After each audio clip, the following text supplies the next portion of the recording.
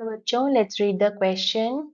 A slit of width D is placed in front of a lens of focal length 0.5 meter and is illuminated normally with light of wavelength 5.89 into 10 to the power minus 7 meter. The first diffraction minima on either side of the central diffraction maxima are separated by 2 into 10 to the power minus 3 meter. Width D of the slit is dash meter. So बच्चों, here our key concept is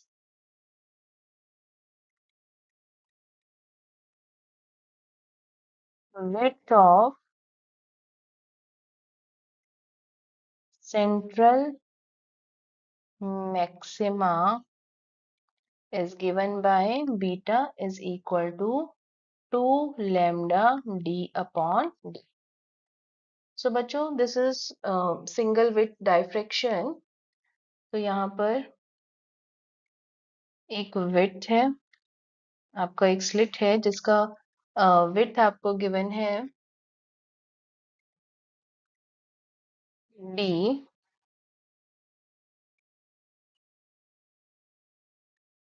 This is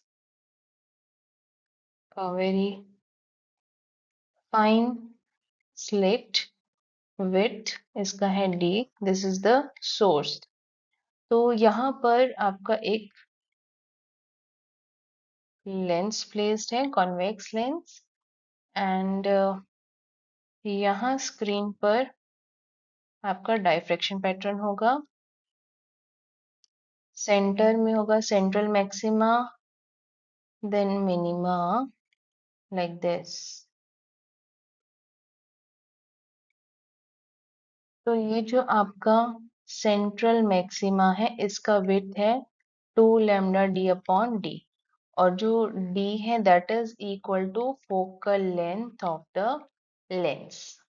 तो जो आपके minima है, first minima, this minima and this minima, so these two minima, first diffraction minima on either side of the central diffraction are separated by width of central maximum. So we can say that हमारे पास जो perimeters हैं, focal length है आपके पास 0.5 metre और wavelength is 5.89 into 10 raise to the power minus 7 metre, और जो दोनों के बीच, दोनों मिनिमा के बीच का डिफरेंस है, गैप है, that is width of central maxima, वो आपको गिवन है 2 into 10 raise to power minus 3 metre.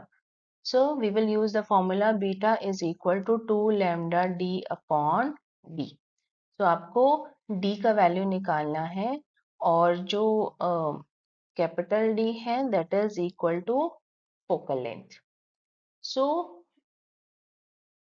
the distance between minima 2 into 10 to the power minus 3 is equal to 2 into lambda, which is 5.89 into 10 raised to the power minus 7 into d, which is equal to focal length 0.5 meter upon d.